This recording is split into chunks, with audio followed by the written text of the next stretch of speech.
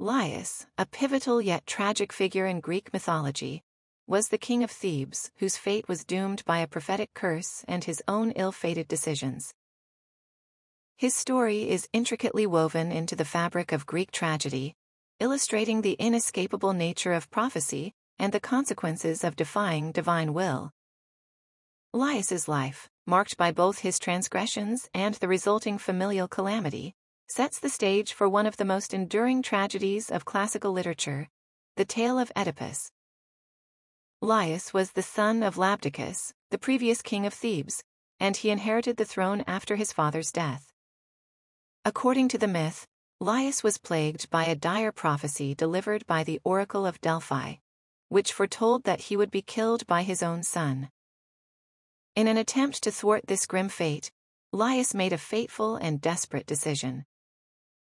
When his wife, Jocasta, became pregnant, Laius ordered that the infant be abandoned on a mountainside to die, believing that this would prevent the prophecy from coming true.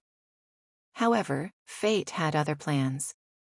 The baby, later known as Oedipus, was rescued by a shepherd and subsequently raised by the king and queen of Corinth.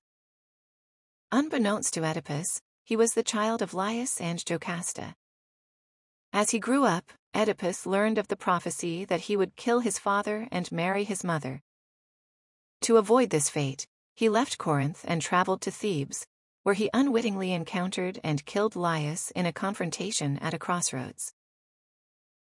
Laius's death at the hands of his son was the fulfillment of the prophecy he had desperately tried to escape.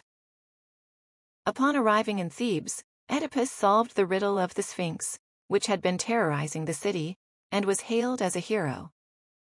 He married Jocasta, not realizing she was his biological mother, and together they had 4 children.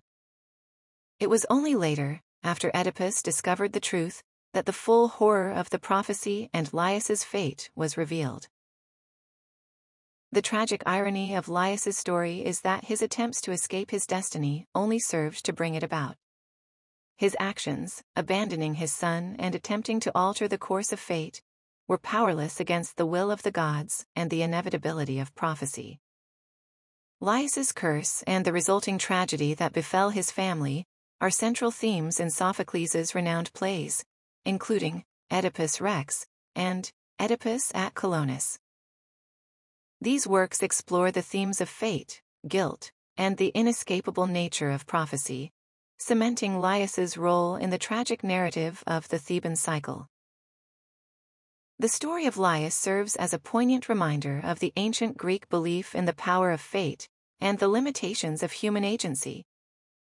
Despite their best efforts, characters in Greek mythology often find themselves trapped by prophecies and divine will, illustrating the profound and often tragic consequences of defying the gods.